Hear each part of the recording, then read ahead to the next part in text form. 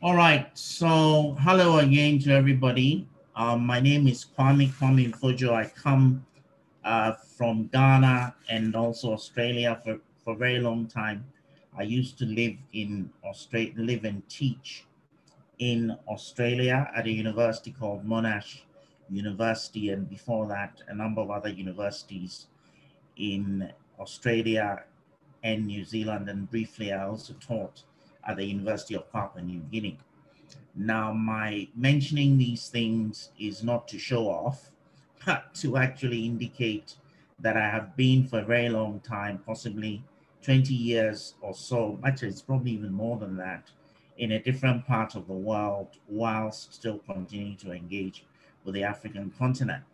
Now, the importance of that part of the world, there are two ways in which that part of the world is important to us in Africa. First of all, in a relatively small, um, highly developed country called New Zealand, they put together an approach to fisheries management called a quota management system. Now, I happened to be in New Zealand at the time that the quota management system, or the QMS, was being put into place. It is quite a revolutionary approach to managing fisheries. It has quite a bit of relevance to the African context, and I was privileged to be there at a time when it was being put together. Hopefully, to be possible to explain the relevance of New Zealand in some more detail as we go along. Whilst you're listening to me, can you please be looking at the map? If it's possible, Bernard, is it possible to blow up in any larger way, or can can people increase the size on their screens in any way at all? Or it's fixed from Bernard's end? Okay. All right. Okay, let me talk a little bit more about myself. So New Zealand, I was there at a very important stage when something called the QMS was being put into place. Now, Australia and is important because whilst I was living and teaching in Australia, I was also doing quite a lot of consulting work for a group of small island states. Those of you who follow rugby would know one of them, an island called Fiji. There's also an island called the Solomon Islands. There's one called Kiribati, Federated States of Micronesia, Marshall Islands, Palau, and so on. They are called the Foreign Fisheries Agency group of countries and the parties to the Nauru Agreement group of countries. Now, those countries are very important to us in Africa in terms of trying to find a way forward to get maximum benefits from our fisheries. Now, I was fortunate also to be I was during the time that I was in Australia and New Zealand. As I said, I did a lot of consulting work. And I was also present at a time when those Pacific Island states were grouping themselves together to put into place arrangements which would ensure that in their relationships with foreign fleets, they got maximum and ever increasing benefits to themselves. So what I bring to the game in terms of the discussion that I'm having with you today is to introduce some new ideas and some new ways of thinking about how across the continent and in all our coastal states, we can improve the financial returns that we get from our arrangements with the foreign distant water fishing fleets, and also, I guess, point the way forward to reorganizing our frameworks. Now, I guess in terms of some further detail about myself, I currently work for the African Union as a fisheries governance advisor. And part of what I do is to try and introduce some of these new ideas to the directors of fisheries and the ministers of fisheries, the people who manage our fisheries in both our national interests and the collective interests of the continent. I'm an international lawyer by profession, but I don't go to court. What I do is I do international law practice as well as appear in international tribunals. I was, during the period from 2015 to 2018, I was national coordinator for the government of Ghana in its efforts to negotiate and then arbitrate a dispute between Ghana and Cote d'Ivoire on the maritime boundary delimitation process. We went to court against Cote d'Ivoire before the International Tribunal for the Law of the Sea. I was manager within the Ghana context of a 76-person team, which basically put together the case for Ghana. I'm pleased to say that we won.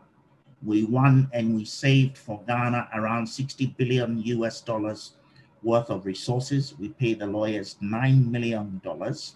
So you can see that if you're a hotshot international lawyer, which I'm not, sadly, you can make a lot of money. But anyway, we won against Cote d'Ivoire. It was not a fight, really. We're now very good friends. There was a small period when our relations were not very good, but we now cooperate very seriously with each other. In short, I have a fairly deep and rounded profile in matters to do with law of the sea, fisheries, petroleum, etc. So that is the framework or the background from which I'm, I guess, coming to you today. That should, all this talk about myself, hopefully, has given Bernard enough time to be able to organize some of the extra information that I've sent to him. All right, now this chart in front of us. This chart in front of us is important because it shows you something which I describe as the global marine, aquatic, and aquacultural products complex, GMAAPC. And I've sent you a fantastically detailed document on that. So there's all sorts of questions, there's all sorts of issues that you can read up further on, and you can ask me questions. Now, for those of you who speak French, I think it might even be possible in a week or so to get you a translation of that document. It will be probably through Google Translate, but it will still give you some idea. It will give you some idea of the material if your English is not that good as far as reading is concerned. But hopefully, for the time being, if you're Francophone or you come from Equatorial Guinea or Angola, Guinea-Bissau, Cape Verde, Cabo Verde, Sao Tome, the places that use Portuguese, I hope that you can still follow me in the English, but you will get stuff that you can study at your leisure in the language of your choice at some point fairly soon. So, whitefish, cod, pollock, I'm reading the map now. You can see that the arrows, are you all following me? Yes, sir. Oh. Yes, sir. Yes, sir. Oh, Yeah, good. with you, sir. You can all hear me? Yes, sir. We can hear you, sir. Yes, we are And hearing you can see the map. Yes, sir. We can see the map. Very good. Can see the map. Yes. Now this map, if we talk about Africa and all the talk that you've had so far about Africa and the blue economy has not talked about the global supply chains that we actually provide. We actually provide inputs into global supply chains. You can see that from the map, we actually do not provide that much. Would you agree that we don't provide that much? Yes, sir. Yes or no? Yes. But even if we do not provide that much, it is still important and it's still very valuable. And now you see that a lot of the arrows are converging on which country?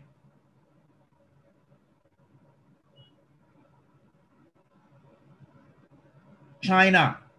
Yes, do you agree? China. Yeah. And you see that quite a few of the arrows are also converging. The purple arrow is converging on Europe. Yes, the one at the top.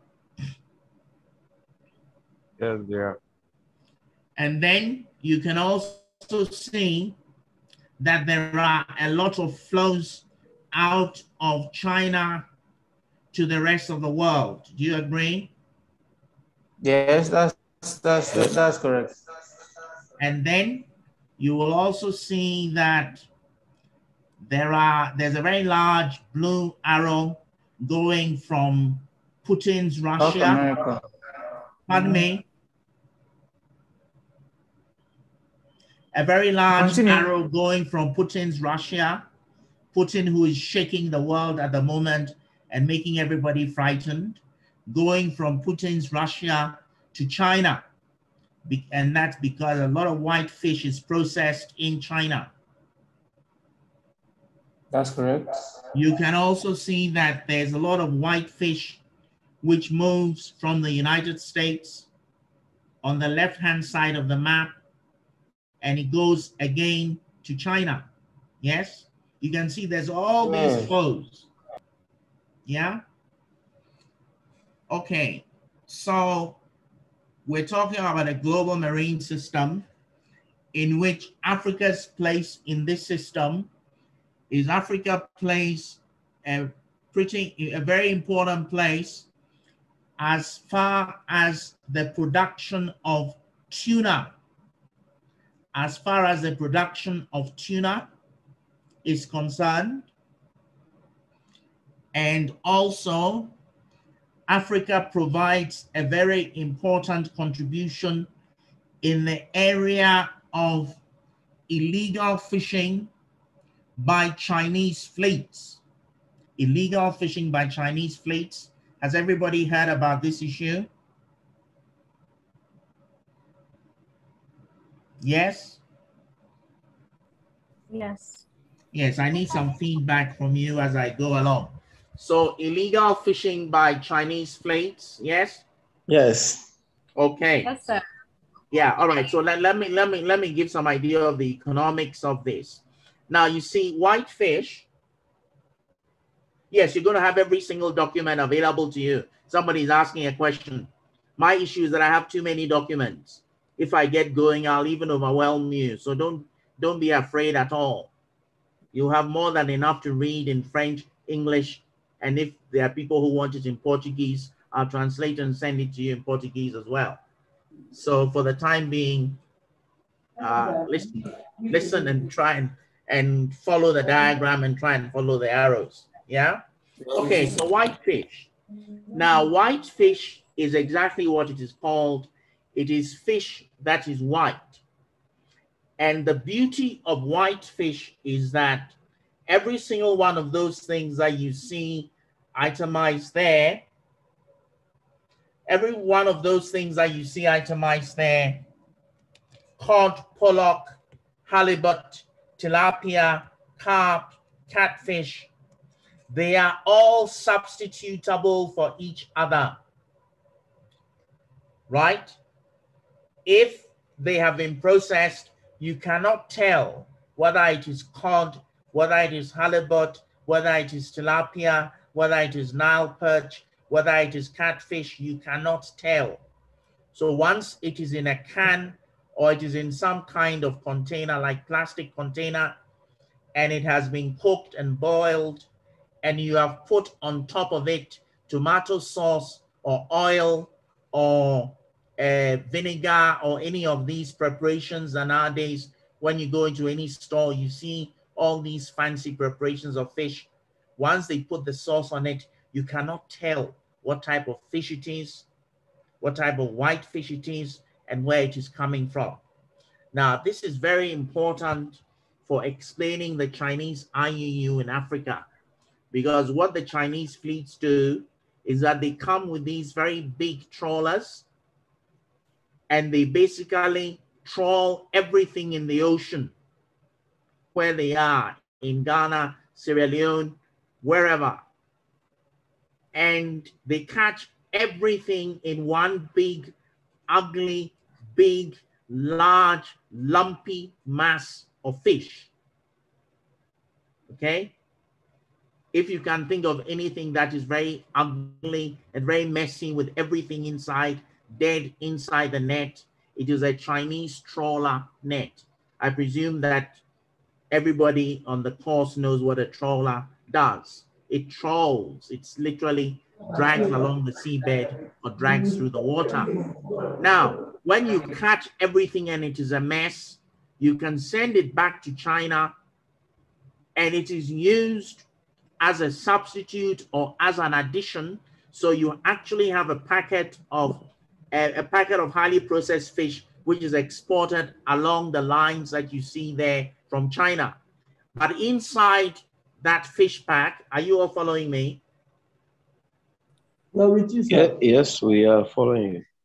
Inside that fish pack will be a little bit of cod, a little bit of halibut, a little bit of pollock, and then the rest will just be messy white fish from Ghana, Sierra Leone, Liberia, Mauritania. You're following me now? Yes, please. Yes, sir. Yeah? Yes. And what is happening as a consequence of the Chinese IUU, as you know, is that when our fishermen go to try and fish for things, they don't get any fish in the sea. They may be going to fish in the sea looking for sardine or tuna, but the Chinese vessel may have actually trawled everything away. You following me? And then, Yes. and then those of our people in our various countries who have foreign exchange, they basically import those fish products from China and sell it in our shops. In the meantime, that fish has been taken away from our fishing fleets. You get the logic of it? Yes. Yes. Yes, sir. And one of the ways in which Sure. you're all following me? Mm-hmm. Yes. And one of the ways in which the Chinese government facilitates this activity by Chinese fishing companies is through subsidizing the fuel. So all those lines that you see there, which is trade in seafood products, if it comes from China, the fuel is subsidized.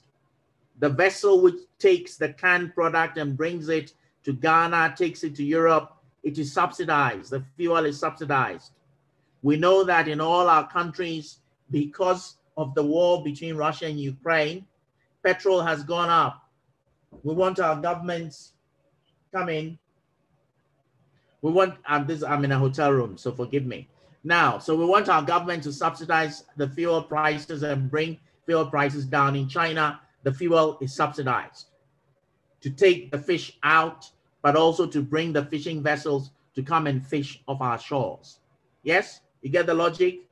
Okay, so this is what's called the Global Marine, Aquatic and Aquacultural Products Complex.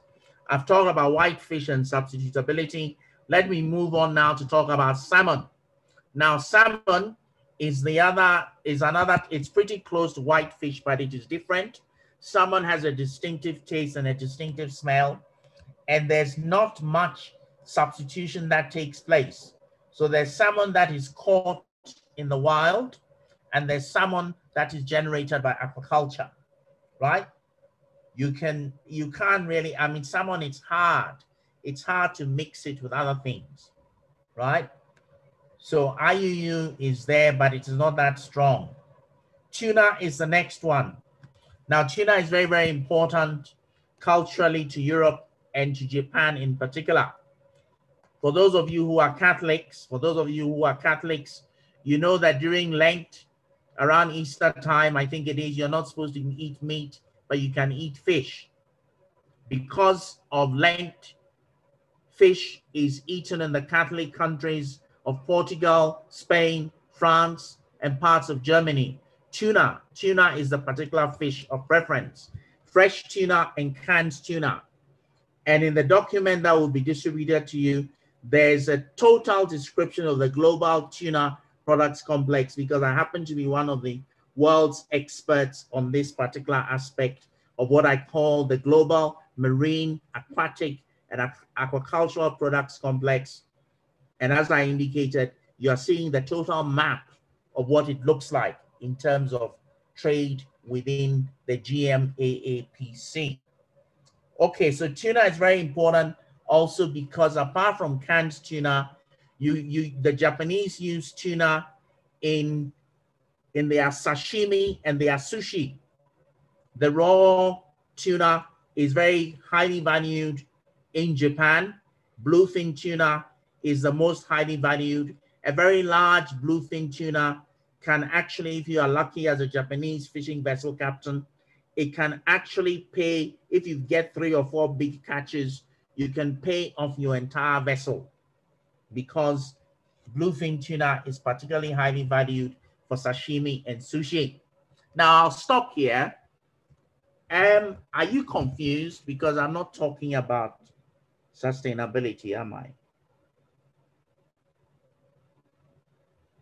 I'm waiting.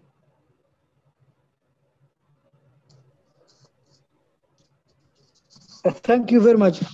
Really, you have talked to something which is, for me, I'm familiar. What's that?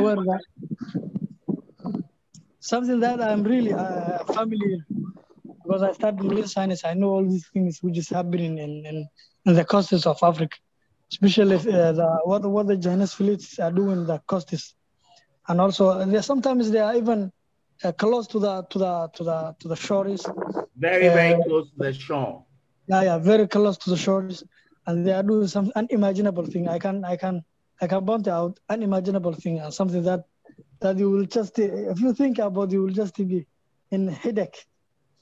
So okay, this let me explain one of the reasons why sometimes they're actually doing some very targeted fishing, because you see, once upon a time when there was the Soviet Union, right? The Soviet Union used to be a major fishing power. And at that time, the law of the sea allowed you to come because the law of the sea only had 2 zones. The 3 or 9 nautical mile zone, which belonged to the coastal state. And from 9 nautical miles onwards, it was high seas, okay? Now, at the moment, we have the territorial sea, which is 12 nautical miles, and the exclusive economic zone, which goes out to 200 nautical miles. You're all aware of this, are you? Yes, sir. Yes. Okay, good. Now, during the time that the Soviet Union fishing fleets were dominating the world, they used to come up to the 9 nautical mile limit, and they used to map everything that was there, the movement of the fish and all that. Are you following me? And sometimes they also used to map things intensively because they would actually also put bombs and mines and all sorts of things on the seabed. This is now important today because there might be a war between NATO and Russia. You following me? However, after the collapse of the Soviet Union, the Chinese went and got the map. Are you with me now? Do you understand this now? Yeah. Yeah. The Chinese went and got the maps from the Russians. And as an expert, even me, as an expert on Soviet fishing fleets, I have some of those maps because when the Soviet Union collapsed, those maps were just around the place. The CIA also went and collected lots and lots of those maps. This is part of the reason that the Chinese are all over the place, because they are using old but very reliable Soviet maps. Yes? I see. Yes, history is good. History is very good. Yes, sir. All right. You can see I'm having a lot of fun. Yeah, sure. It's very interactive, sir. Please, sir, I need a little clarification on why African researchers and other critical stakeholders have not seen opportunity that the Chinese have undertaken and fast run us that we are in this kind of scenario.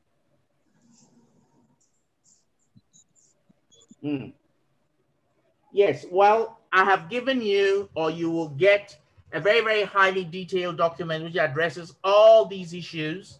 But let me just say, since you are from Nigeria, are you not? Hello? Yes, sir. I'm getting you. Are you from Nigeria? Yes, sir, I am. Okay, very good. Let's do something on Nigeria and the GMAAPC, because you have a very, very interesting place in GMAAPC. Which part of Nigeria are you from? I'm from Crossover State, in fact, the trigger of Africa. That is the coast. Excellent. Okay, so yeah, I have some idea of where you come from. So you actually have a quite complicated network of rivers, the deltas, and so on. Yes? Yes. Yes, yes. And all that. Now, the role that Nigeria plays in the global system and has played for a very long time is that you're one of the major, because of your very large population, you're one of the major places which consumed imported canned products, especially and also smoked products from Norway, Sweden, and of course, you have nowadays your own local catfish. Am I going too fast? No, not too far. All right. We are with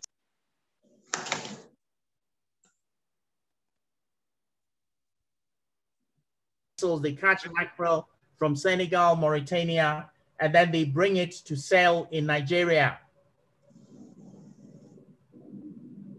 And if you're a Nigerian, you know about the Ibru brothers, who are a very, very rich family. They actually started off before they branched out to other aspects of Nigeria. Ibru, I-B-R-U. They were the first who, you know about them, don't you? I do, sir. Yes.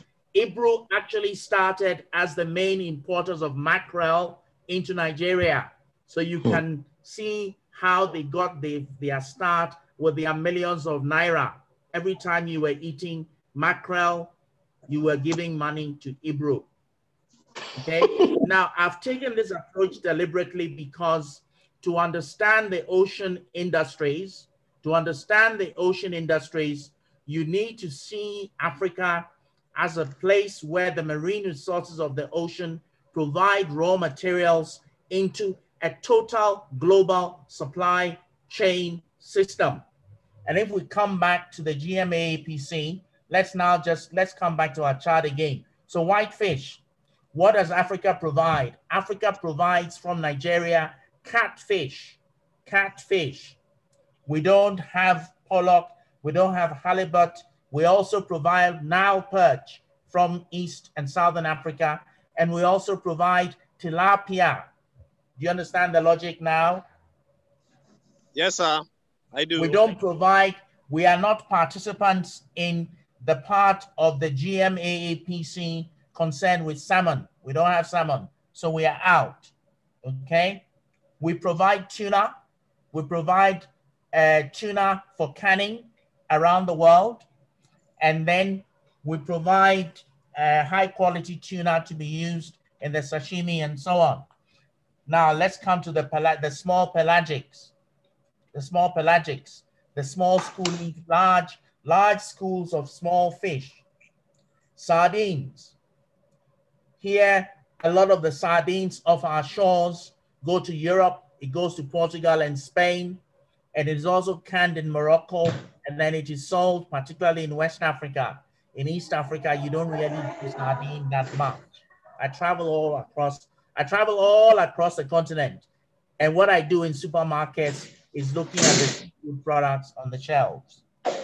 Okay, crustaceans, which is shrimps, right? Again, here, Africa produces high quality shrimps from Mozambique, from Cameroon, from Mauritania, and these are caught and exported. They are caught by local fleets who then bring them to shore, and then they are exported. They are exported in containers, particularly in the case of Africa, to Europe. Then mollusks, that's oysters, mussels. Here Africa actually doesn't really produce. Mauritania produces a lot, but probably Mauritania is the only place where there's serious production from the African shores into the global network, the global production and consumption network for cephalopods. But here, Chinese, Japanese, Taiwanese, and Korean fleets are constantly looking around the world under access agreements to get access to oysters and mussels because they eat them a lot in their countries. Okay, fish meal and fish oil. This is the last one. Now, this is very important.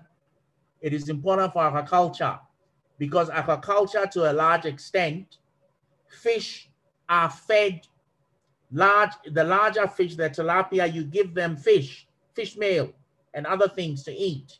And most of the fish meal is caught off Chile. You can see that large blue arrow going to China. It is caught off Chile, right? Anchovies caught off Chile in Latin America, South America, and then it is ground into fish meal and fish oil, and it is sent to China, and from there it goes around the world. Okay? Now, how many of you are working in the fisheries department? Are there any of you who are working in fisheries departments? I want some quick answers. Is there anybody here who's working in a fisheries department? Fishes agriculture. All right, somebody's asked me, are people not aware? The answer is that our fisheries people are not aware. This learning that I'm bringing to you is not taught to people in biology. Am I right? A lot of our fisheries people are biology people. And when they negotiate the agreement, they don't bother to find out who they are negotiating with. Yes? Are you with me? Well, with you, sir. It's true.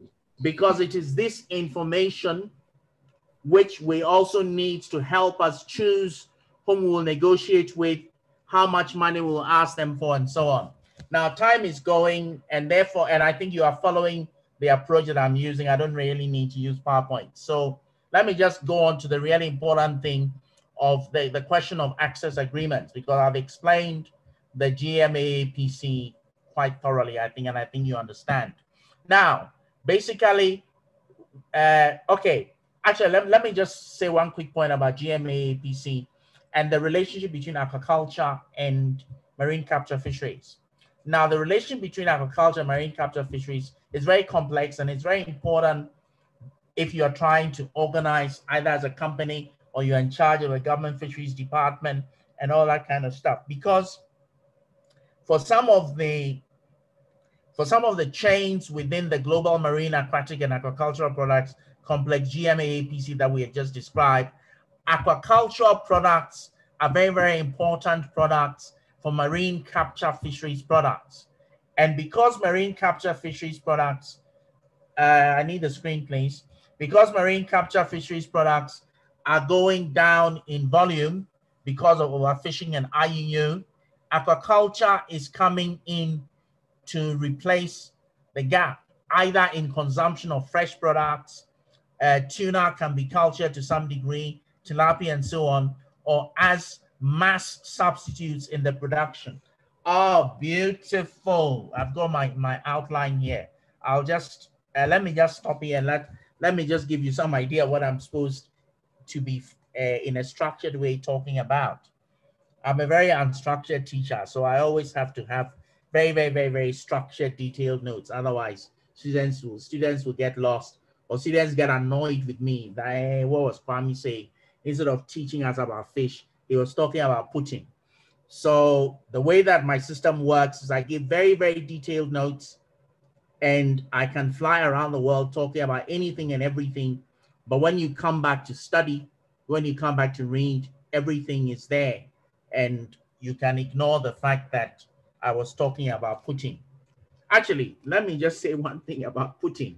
Now, one of the reasons why Putin has invaded Ukraine is because under the Soviet Union had a coastline Trawlers, somebody's asking how does it damage the ecology? Trawlers actually scrape the bottom of the seabed, or if it is a bottom trawler, it scrapes everything. It takes everything above. What's called demersal fish which go up and down the water column are caught by trawlers. They are caught in place by trawlers. So the bottom seabed itself gets trawled. This is why it's actually, there's something, yeah, you can see there's so much to teach. But are you following me? The gentleman who asked a question about the trawlers. Am I making sense now?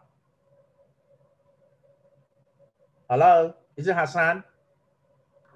Yes, but I asked you, how does this travel damage the ecology, especially? I've just explained.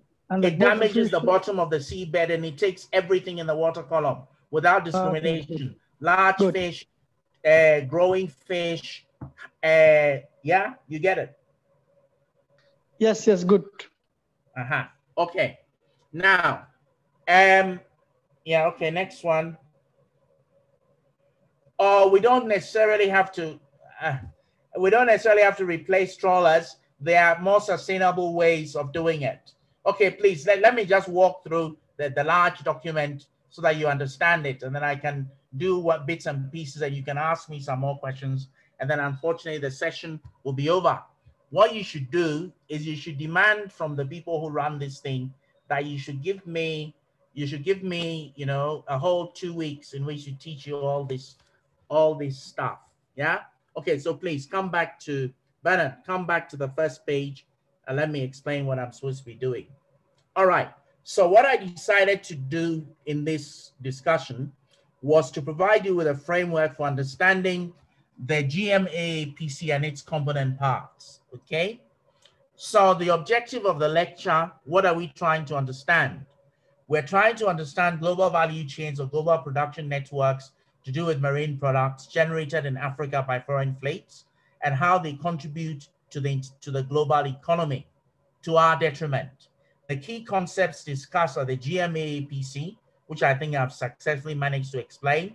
And then there's a second concept, which I'll have to get Bernard, or I think the Ms. Shandov, to help me out with in a minute with some diagrams from the larger document. The second thing that I need to explain is what is called the fish production site. The third thing that I need to explain is the large marine ecosystem. And the final thing is the access agreement, which I've explained it in great detail in the document you have, because it was originally a study on access agreements. So I don't need to go into access agreements in too much detail. All right, now there are 5 countries whose fleets dominate global fishing. A document which Bernard should have put up on the website is a recent report by an American NGO called Stimson, the Stimson report. It basically says that 90% of fish caught around the world is caught by fleets from 5 countries: EU, Taiwan, Japan, Korea, and China, and the United States is in there catching tuna. So really, when we are talking about the interests of the developing world versus those of the distant water fishing states, we are talking about the rest of the world versus EU, Taiwan, Japan, Korea, and China. And they gain access to what I call a fisheries production site. Bernard, are you there? Mr. Bernard? Yes, Mr. Mfodwo. Yeah, okay. What I'm going to get you to try, okay, let me just walk through this very quickly. So basically, it's a very detailed document. It's about, I don't know, 90 something pages. It explains everything in detail. You can just run through. Let me just see whether we can try and do the fisheries production site concept, because it's actually extremely, extremely important. Because once you understand the FPS, then you understand why countries enter into access agreements or why countries give licenses for fleets to come into their EEZ. Basically, a fisheries production site is a part of the EEZ or the high seas where the different kinds of fish that you want are very rich. It is a site where when you go to, you use your fishing gear to catch. But when you actually catch fish at sea, you're actually producing fish, aren't you? You understand the concept of the production of fish. Marine capture fisheries uses fishing gear, which is a type of industrial technology to catch fish in those parts of the sea where the fish is very rich. And to be able to get to those parts of the sea where the fish is very rich, you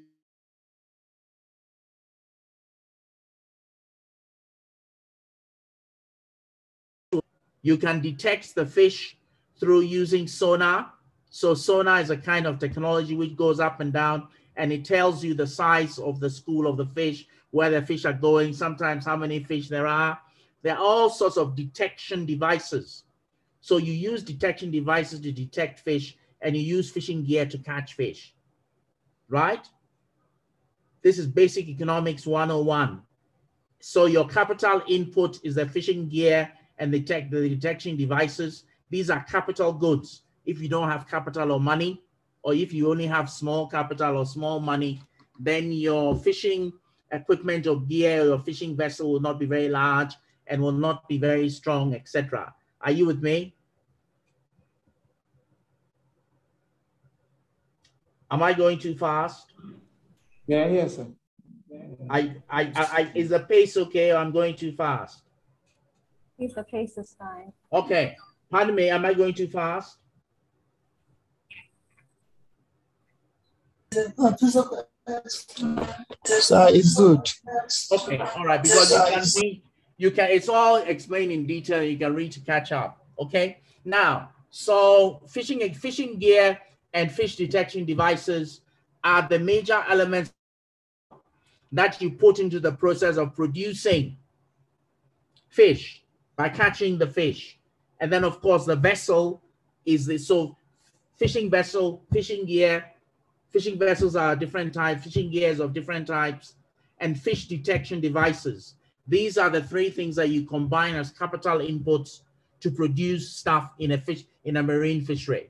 Okay, so tuna, sardine, cephalopod, octopus, all these have their specialized fishing gear, specialized vessels, and specialized detection devices.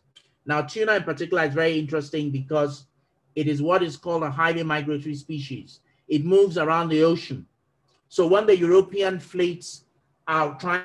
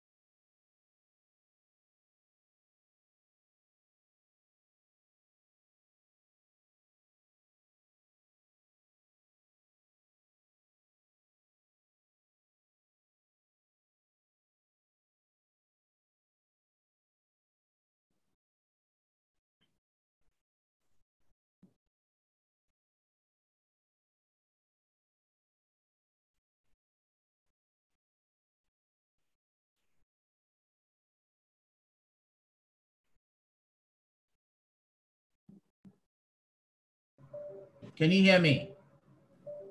Yes, sir.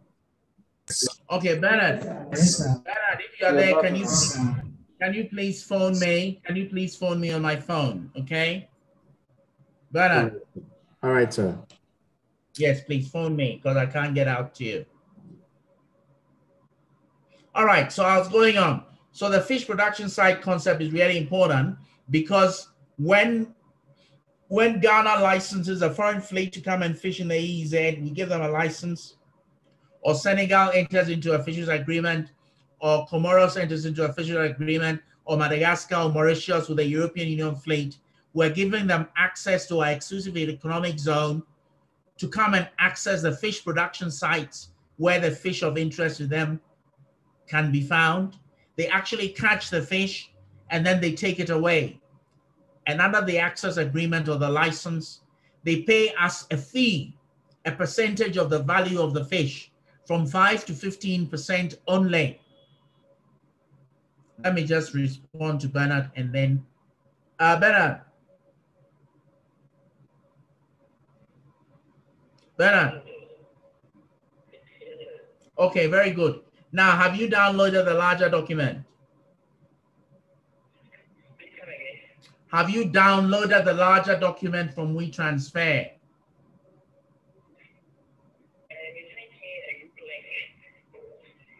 I sent you a link to WeTransfer. Yes or no? Yeah, please download the document there.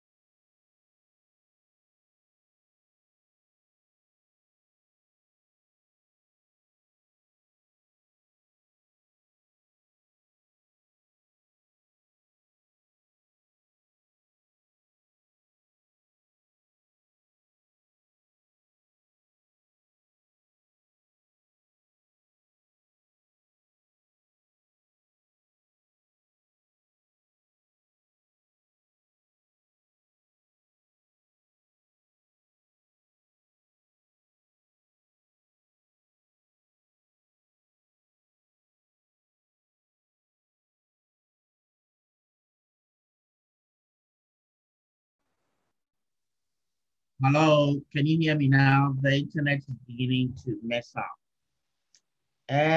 Okay, so if you don't understand the fish production site concept, please send me a mail.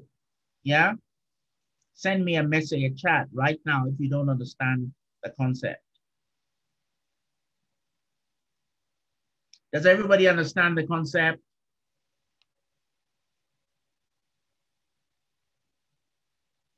Hello?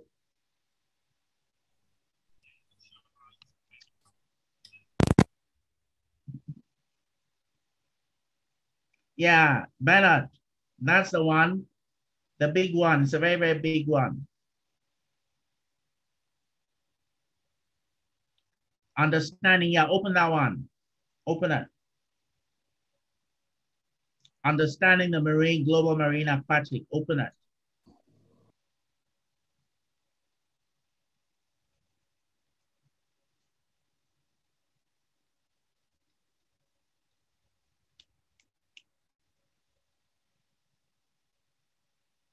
Okay, that's the notes. How about the one that you downloaded? The large one, have you got that one?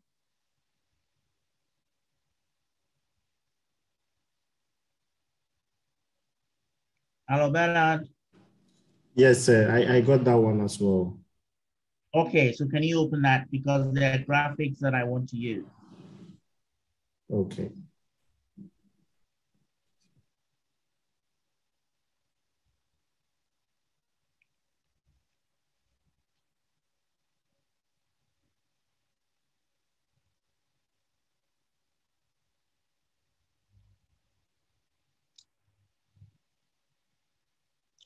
I hope you've got the large one.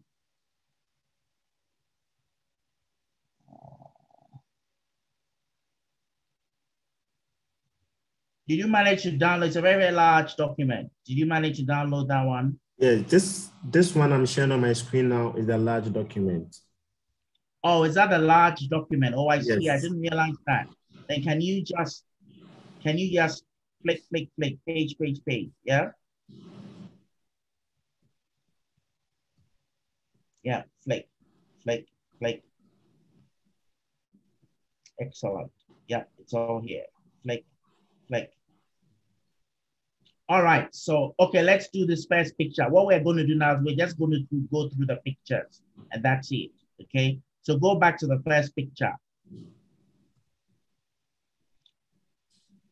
Okay, so this first picture here is what's called shelf stable products, shelf-stable fisheries products. When you put them, can you hear me? When you process them and you put them in cans, or you put them in plastic, or you put them in glass, you put them in containers.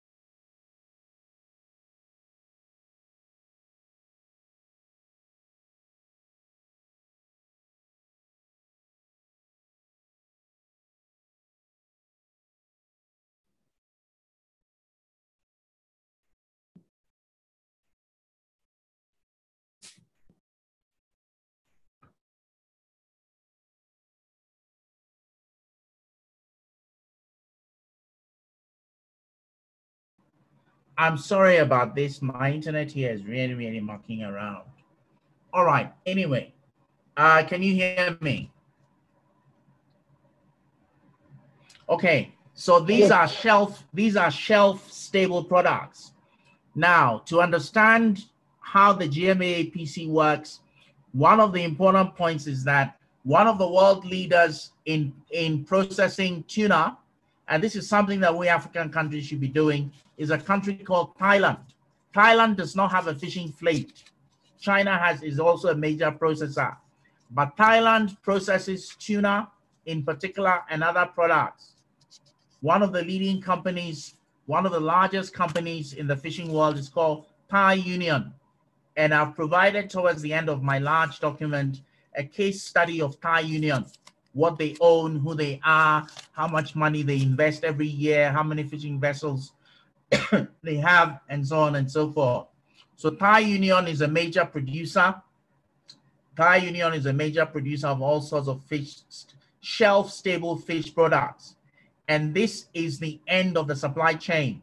So all the tuna and all the sardines and things that are caught in our waters end up in shelf-stable processed products, or alternatively, they are eaten fresh or only slightly processed. Okay. All right. Next picture. Let's go to the next picture.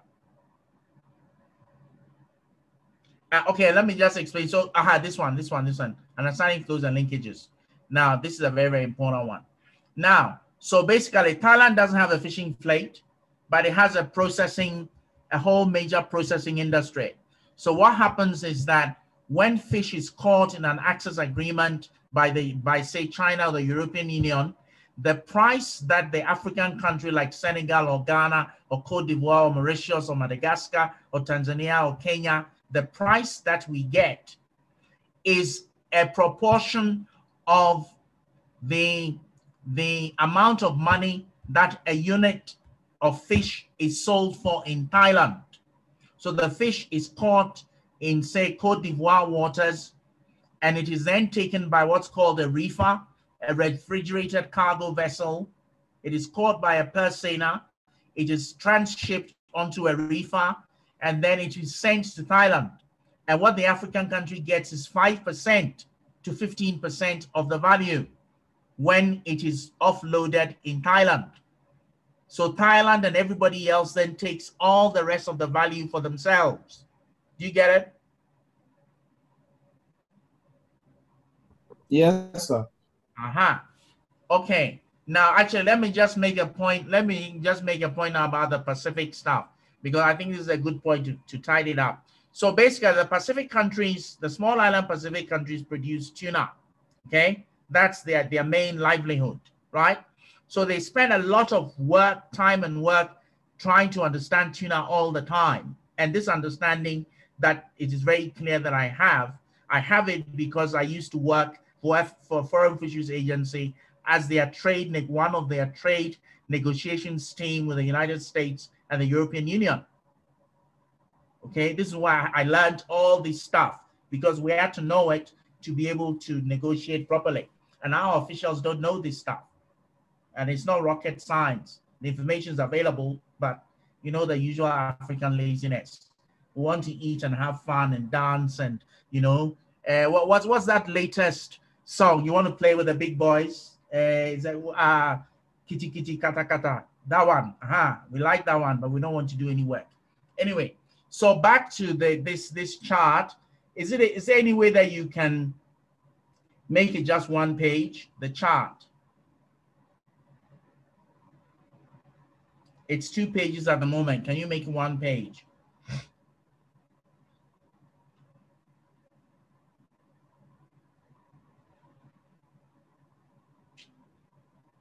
Okay, excellent. Thank you. Now, okay. So, yep, that's it. So let me just bring it down a bit. So this chart is very good because it explains everything. Now, the only change, I should have had this chart redrawn, and I will in later versions of this document. Flow of goods,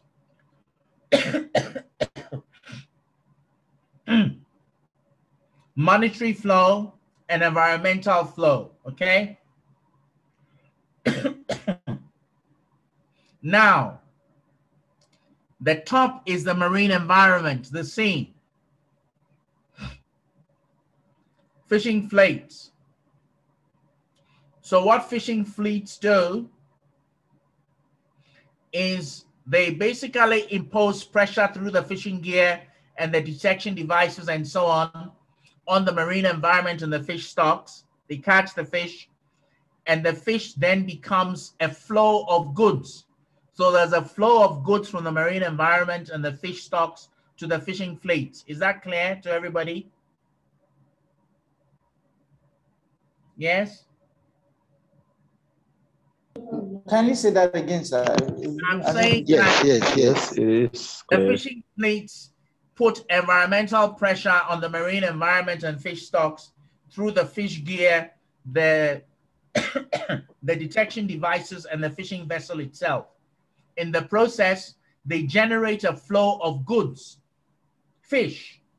Do you see the line? Flow of goods. Yeah? Everybody got that? Yes, sir. Yes. Okay. So you can see that in this chart, we're doing the sustainability bit now. In this chart, that you have in front of you, the dash, dash, dash, dash line, the environmental line, that is what is showing the environmental impact. Yeah? So if we want to do sustainability, we have to change all sorts of things to do with that dot, dot, dot, dot, dot line that you see. Yes, that one, the arrow. Thank you very much for the arrow. Can you go to the flow of goods? Please go to the flow of goods. So the flow of goods is to the left on the chart. We lost the chart again. Okay. Yeah. Now, the change that when you get your document, you need to change the monetary flow arrow. You need to change the monetary flow arrow and make it two-sided. So the arrow has to be both, there has to be an arrow at both ends, because money is flowing in all directions, not just in one direction. Okay? Are you following me? Yes. The chart is very good, but you need to add on another arrow so the monetary flow is in all directions. So when the fishing fleet catches the fish, the flow of goods goes to primary markets. Thailand is a primary market, but it is also a processing center. Do you see how they have captured both together? The fleets go and offload to the primary market. And Thailand has made itself a master of the world by combining both the primary market and the processing market. So also China, so also Japan,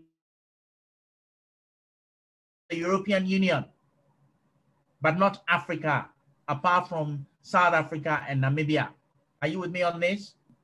And even where the primary market is combined with the processing, the company is owned by foreign interests. Yeah? Seychelles has a very big tuna factory. It is owned by Thai Union. All right. So the chart, I think, is pretty clear if you look at it closely. Goods go from the primary markets into international trade, and that is fresh goods, fresh tuna, tuna which has not been processed. And then goods go from, the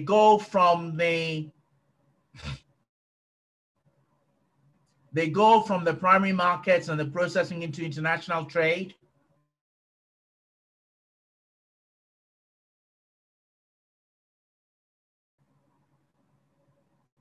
Substitute producers is important. Substitute producers is important. Can you hear me? Substitute producers is important, as I explained, because you can substitute meat for fish and so on and so forth. All right, so this is a very good, a very useful chart if you study it and you understand it. And if you make the arrows, all the arrows should be double-sided, not just one-way flows. Okay? All right, please, can we go on to the next chart? Next image. Are you all following? Yes, sir. Okay, that's good. Excellent. Please, next chart. Okay, so you can see there's all sorts of detailed information which you can look at. Yeah. I did this study for FAO. Okay, so please blow up this figure 3 and let me just, it sort of summarizes. Very good. Blow up. All right. We'll have to stop soon. Now, okay, figure 3. Can you just blow figure 3 up? So this is where access agreements fit in. Blow on, blow, blow, blow, blow, blow, blow. Blow one more or two more.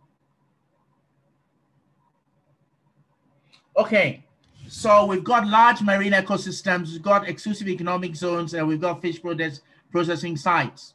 So when the European Union signs an access agreement with Senegal, it is seeking access to an EEZ and the fish production sites within the EEZ. The EEZ and the FPS are located within a larger unit called the large marine ecosystem. Okay?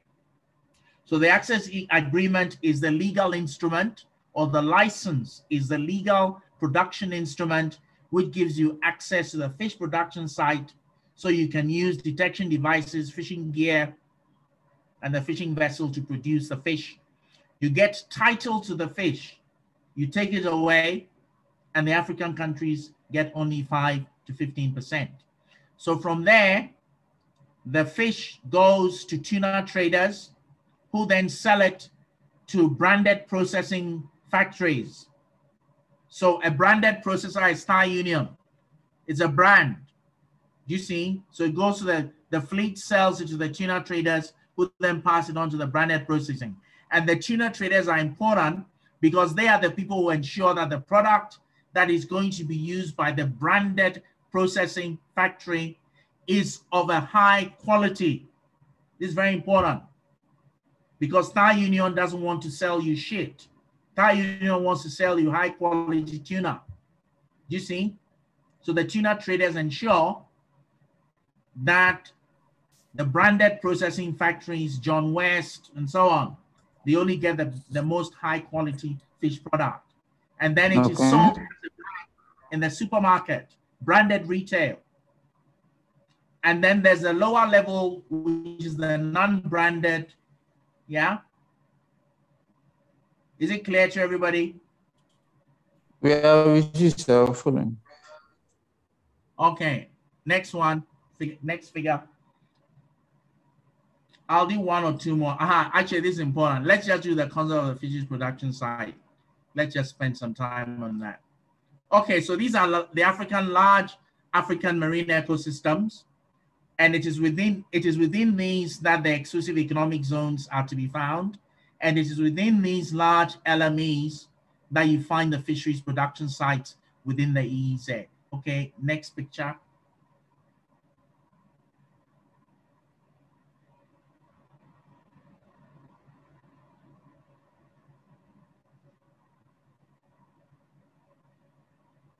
Okay, all right. So the next set of pictures. So what has happened in the Pacific Islands is, because they want to know what their tuna fleets are doing, because they are very, very serious about knowing what the foreign fleets are up to, every single island state has a map which shows all the areas of very high concentration of fishing. So this gives you, for the EEZ of Kiribati, the place where the Japanese, the Koreans, and the Taiwanese and the United States concentrate every year to fish. Ghana doesn't know, we don't know, Senegal doesn't know, Mauritius doesn't know, Mauritania doesn't know. You get me? Yeah, please. Yeah, okay, next one.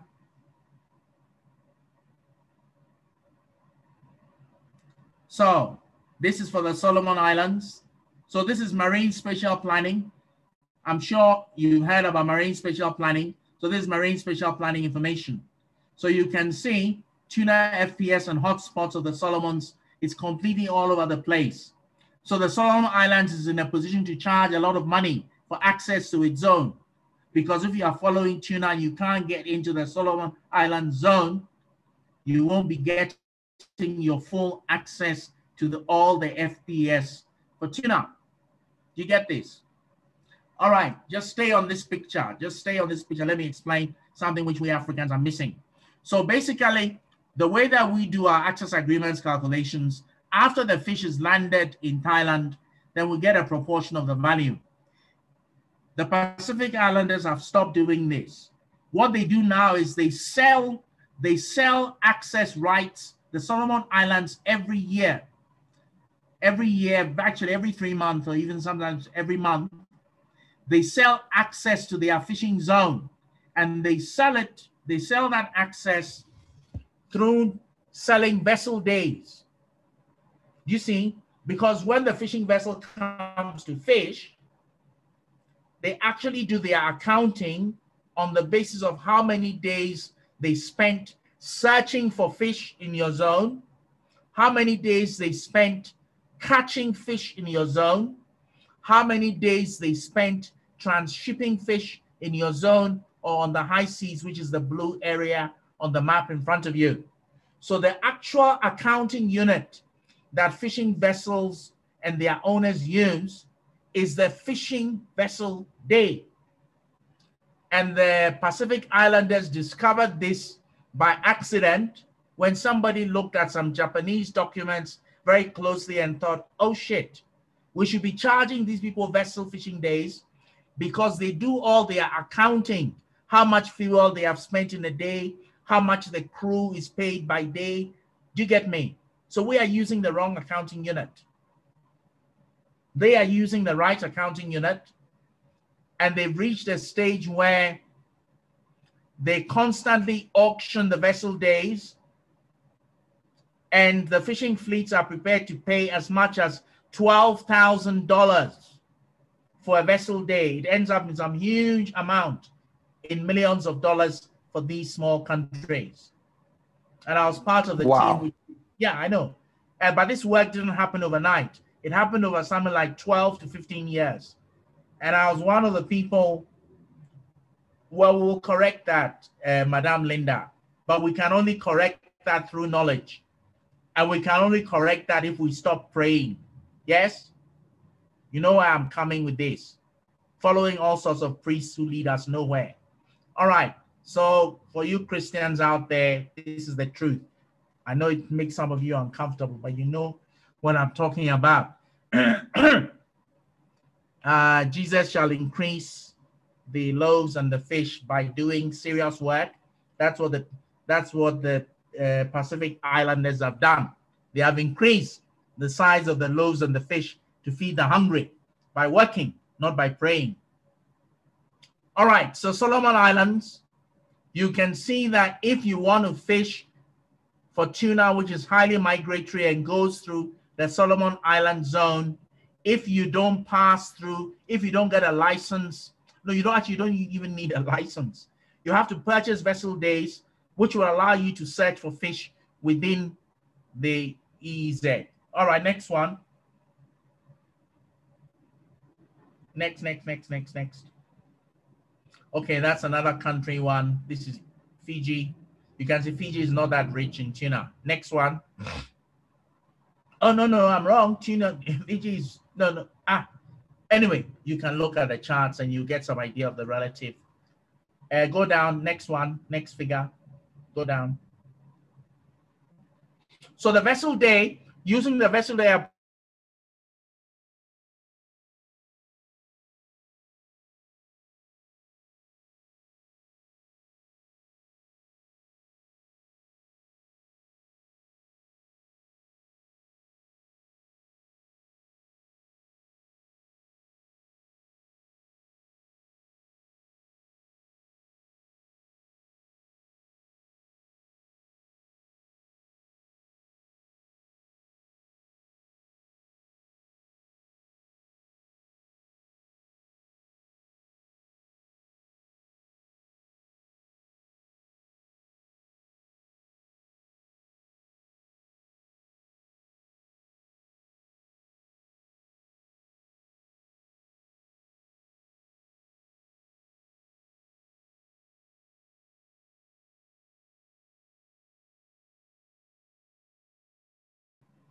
next chart, have you got it? You can hear me. Now, next chart just gives you some idea of the different kinds of gears and flakes. And it also shows you what happens with IUU fishing. You can see how the gears are matched, the vessels are matched. Somebody was wondering what trawling was. You can see it. That's a trawl, that's a deep water trawl on the brown edge. Are you all following this chart? Yes, Jose, you're right about Cape Verde. Yes, it's less than 10%, whereas the values that the Pacific Island states are getting is around 25% and more, okay? Africa is way behind. Okay, next chart.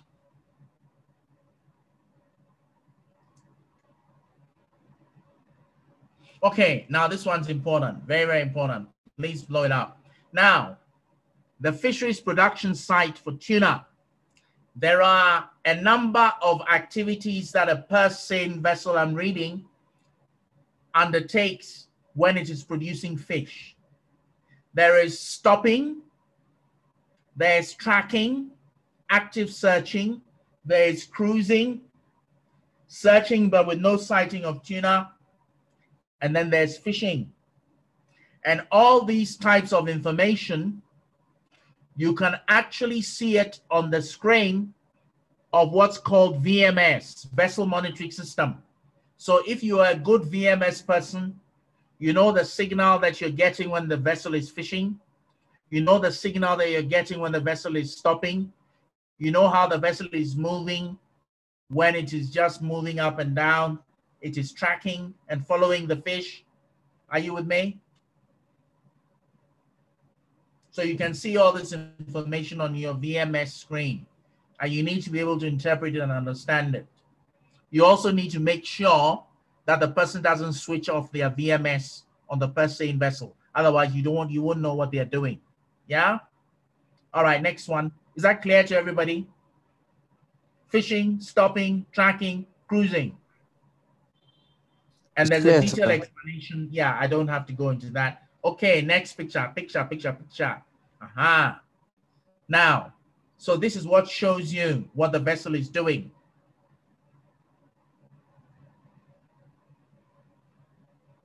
Yeah.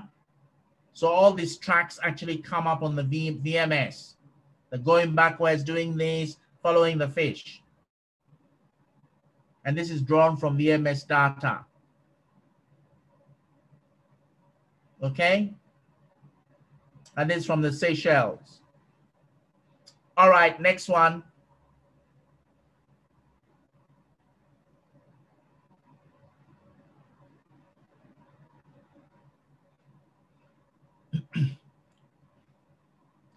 Okay, so all this is access agreement stuff.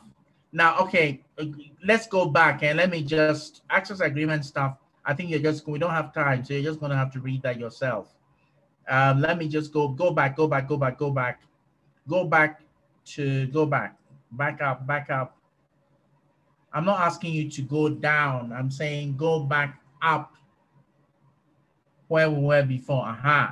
Now, what I want to do is I want to look at commercial issues with FPS. There's a heading. Okay, come down.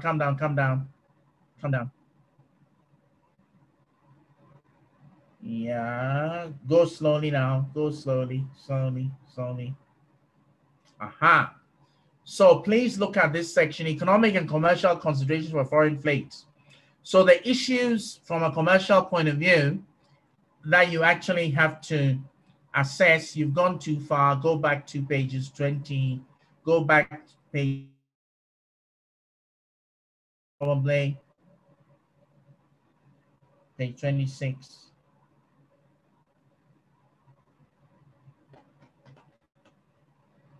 Page 26. So there are a number of issues that from a commercial and economic, this is the one. So when the Japanese fishing fleet and the EU and those people, they want to come and fish and they want to negotiate an agreement either directly or through the EU or through the Japanese government or through the Chinese government, or they want to buy a license. These are the issues they take into account.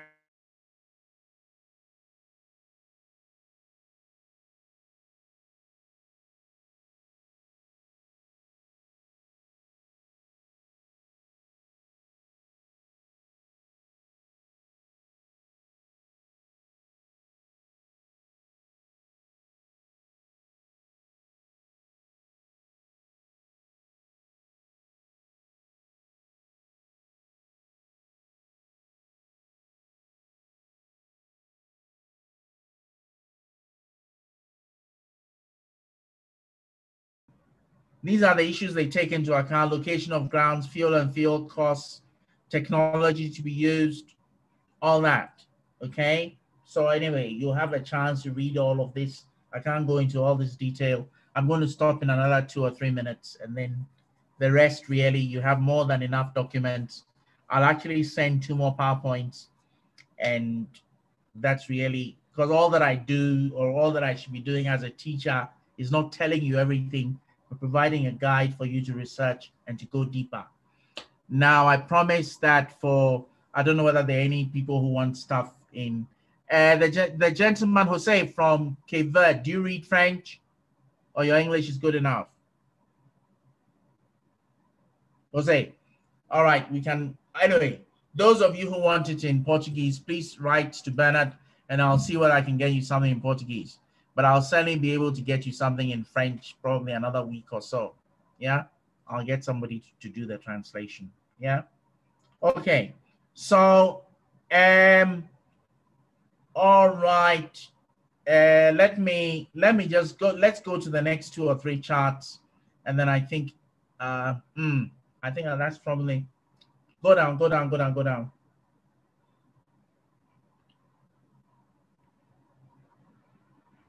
Okay, so there's a lot of stuff on access agreements. I don't need to go into it.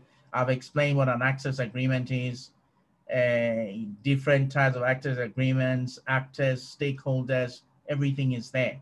Now, there's a whole section which I haven't discussed, which is for you to look at, but I've actually fully analyzed the global tuna section of the GMAAPC.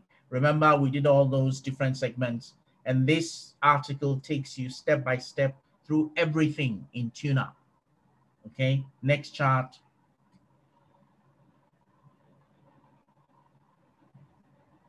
Okay, this one is a very useful chart because It gives you the stages of production, yeah, for tuna. You can follow the arrows. Thawing, cutting, cooking, manual cleaning, can filling, sterilization, you know, and I mean, when the raw tuna comes, they have to check it to see whether there's mercury in it, all that. So everything in the production process is summarized in this chart, okay? All right, next one.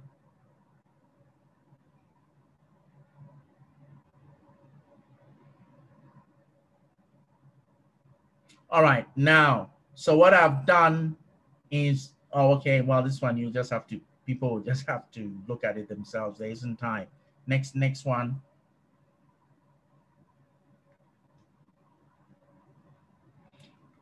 Okay, you've seen yeah, we've seen this picture already. It explains the stable. Yeah, we've seen it already. Okay, and then I've given you detail about who is who in the whole system. I've given you detail about global tuna trade flows. You can see there are very large flows from the Pacific to Japan and China, very large flows from Latin America to Europe, a flow from the Seychelles to Europe, from Africa, just next door to Madagascar and so on. Again, there's something to be studied. Okay, next one. Then I've given you a description of the European Union tuna market and how they get their things and so on and so forth. There's a chart there. Again, there isn't the time to go through it, but if this interests you, you can read it. Next one. Next figure. So basically, the world is divided into the EU system, the Japan, Korea, Taiwan system, and the American system.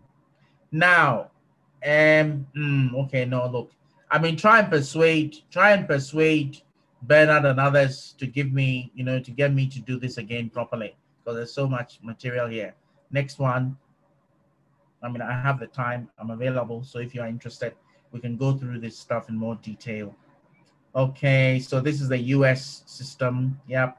Okay, next one.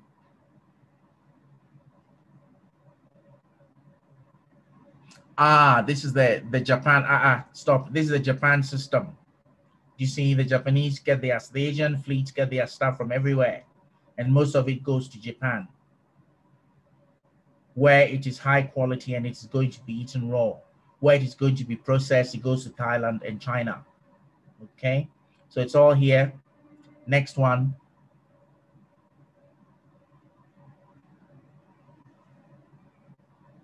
Okay. I think we'll stop after I walk through these charts. So what I've done here is to provide you with a case study of Thai Union. Okay. It's about 2 or 3 years old, but it's up to date. It gives you some idea of how a large globally operating company works. Thai Union's footprint, where the factories are, where it owns all sorts of things, where the fleets are, it's all here. And all this information is publicly available. It is in company reports, but our people never go searching for it. Understand me? They don't go searching for it. All right, next one.